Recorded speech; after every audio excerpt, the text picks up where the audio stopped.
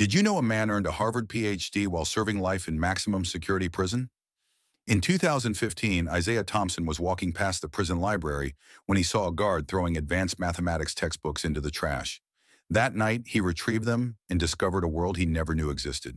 Thompson began studying by candlelight after lockdown, using bars of soap to write equations on his cell walls. He secretly taught fellow inmates, turning his cell block into an underground classroom. Guards initially tried to stop his studying sessions, calling it disruptive behavior. But Thompson persisted, eventually petitioning to take Harvard's entrance exams via video call from solitary confinement. Years later, Harvard professors arrived at the prison for his oral defense, surrounded by armed guards. He passed with distinction.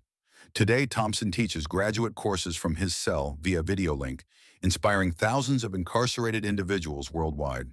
His story proves that even behind bars, the mind can achieve complete freedom through education. Sometimes the most unlikely places produce the most extraordinary transformations.